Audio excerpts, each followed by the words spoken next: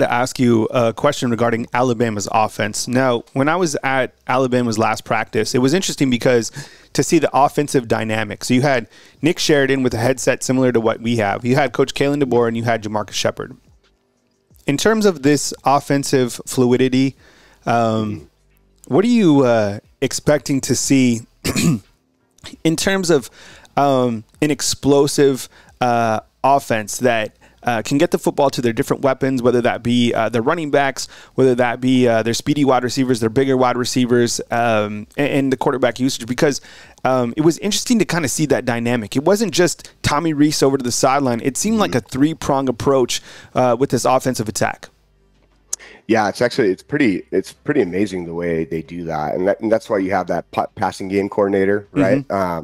In comparison to maybe what you see traditionally as just your offensive coordinator, maybe you have a few guys who are tuning in as a quarterback's coach for different types of reads that are popping up, which is now even going to be more interesting with the headsets in the helmet. Like that's going to be a huge advantage. Especially for this offense. So, but I think what you're going to see with that too is it'll be interesting to see if Sheridan moves up to the box.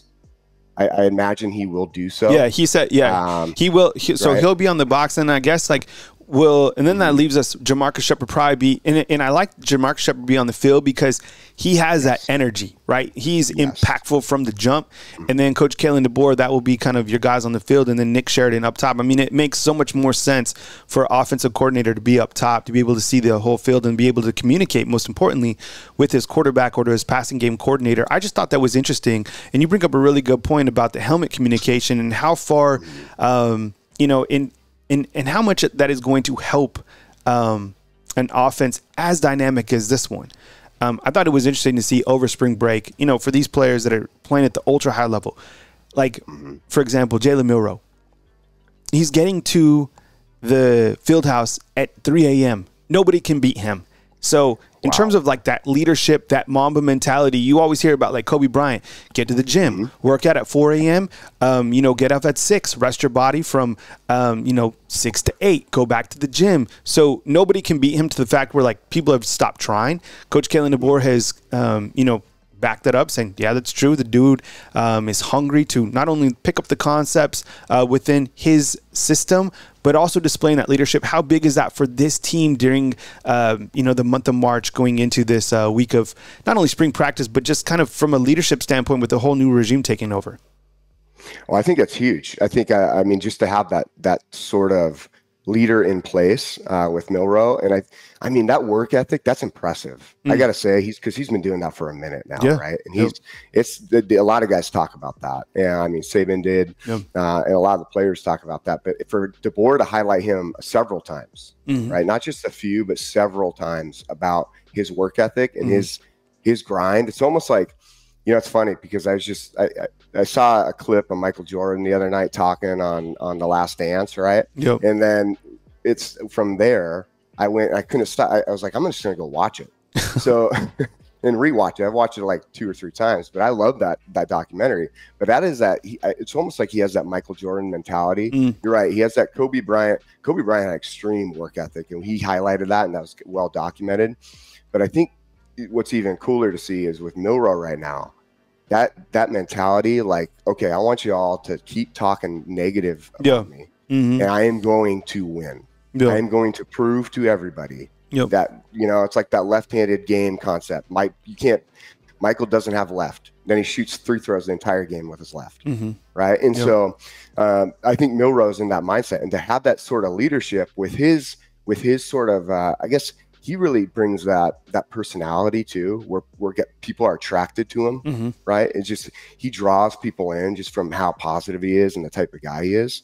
And so that is going to be such a critical piece ending spring ball, just from the standpoint that these guys are really digging into, there's going to be a lot of concepts installed throughout this week, especially if you notice this is a long week. Because if you break down the next couple of weeks, it's not nearly as long. This is a long week because there's a lot of installations. So they're going to get into the installation part. They're going to really, especially for the offensive standpoint. And it's awesome to have somebody who goes in every day and is putting in that extra time. And it'll be interesting to see how many other guys he kind of draws with him if he hasn't already. I imagine there's quite a few already who are already starting to pull that same routine, because there's just you can feel it in the energy, you can feel it in the atmosphere, you can feel it with the guys in their interviews and the way they talk. There is this mentality right now that they are underdogs, and they will be underdogs all year. They know which is crazy to say for University of Alabama football. You know, so I love it. I mean, I think it's such a big aspect for leadership. Yeah, I kind of wanted to catapult on the offense today and kind of talk about not only the momentum, because in the past videos we've had is all about the momentum that Coach Kalen DeBoer has, but when you also look and kind of zoom into the team, you see that Jalen Milroe is, you know, clearly has that mentality of what makes a champion. Right. And it starts now. It starts a long time ago, but he has that. And that's spilling over clearly to the players, not only on offense, but as well as the defensive side. You got to have that leader really step up. How do you think that the running backs will be utilized within this specific offense? Because the practices that we went to, and anytime I talk about the running backs, people are like, oh, you're sleeping on this guy. No. Like, I'm not sleeping on anybody in that running back room. Not Richard Young, not Daniel Hill, not, Kevin Riley when it jumps on board. Like, none of these guys at all. Like, the running backs that Alabama has right now, if we played a game this Saturday, you have two of the most dangerous running backs in college football, Jam Miller and Justice Haynes. I think when you think Alabama's offense under Coach Kalen DeBoer, you just think about this offense that's going to throw it, 60 times a game or whatever. Yeah. Running backs eat in this offense. How do you feel that Coach Kalen DeBoer is going to navigate with this, 1-2 punch that he has at his disposal? Because I think it could make Alabama's offense even more dangerous. Oh, 100%. I think it's interesting, too, because that running back room does have so many weapons, right? It's funny because there was something that came out about like the most kind of dynamic duo in college football, whether it was offense or defense. And that running back group actually didn't even get mentioned. And I can't remember where I saw that at, but I read it within the last few weeks, and I was like, wow, I can't believe they didn't say anything about this running back group, because this is, I mean, you could literally replace just about anybody. Maybe a slight drop off from a freshman standpoint, just because they're newer and they're still learning, right? But not much. But I mean, I think what you'll see with these guys is it's like playing, it's like playing cards. Who has a hot hand, right? Yep. Who has a hot hand? How, when you're playing blackjack at a blackjack table and you're seeing guys constantly move, and you're like, okay, where's the hot seat, right? And that's how DeBoer is going to kind of play this offense. It's like, we're going to see, okay, who are we playing against, number one? What are their weaknesses, right? What are they showing? What are their tendencies? How can we exploit one-on-one matchups? Because that is the key thing in this offense, even from a standpoint at running back. And we do that through opening it up, right? Very, very open. And then at the same time, like, who gets that ball and is showing that explosiveness? You kind of saw it with Washington last year and in 2023 and 22, where they were constantly rotating running backs. Now, Dylan Johnson last year did from Mississippi State, guy who came transferred into Washington. He did a really good job, and he was able to kind of carry the majority of that load.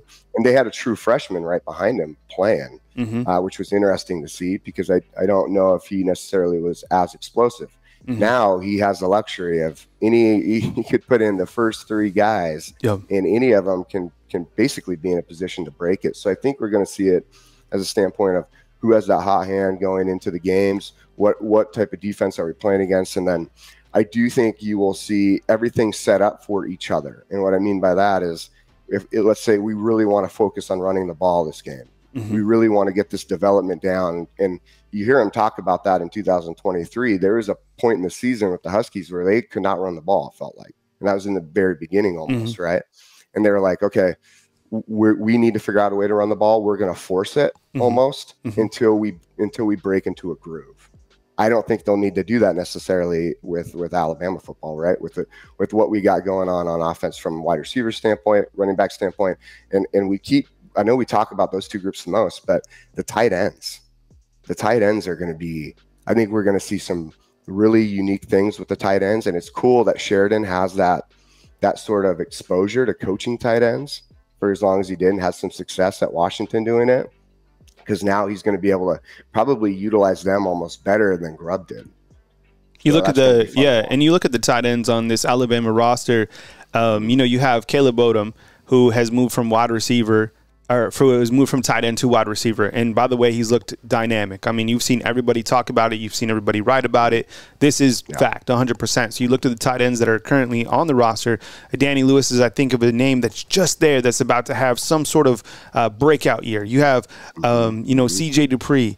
You have Robbie Oots. You have Josh Cuevas, who came in from Washington. So, and then you have Jay Lindsey coming on board, who I think in the future will be kind of your Robbie Oots when he moves forward. So, there's guys within that room that I think can be super impactful. So, if you guys like this video, if you guys like what we're doing here, hit the thumbs up. We appreciate you guys more than you know. He's Jake Merrill. My name's Kyle Henderson, both of Bama Football on YouTube. We appreciate you guys. You can catch more coverage right here on our YouTube channel all this week. Big week of Alabama Crimson Tide football news. The basketball team plays on Friday. Baseball team is rolling, so we got you covered right here at Bama Football on YouTube. All right, that was a cut for our video.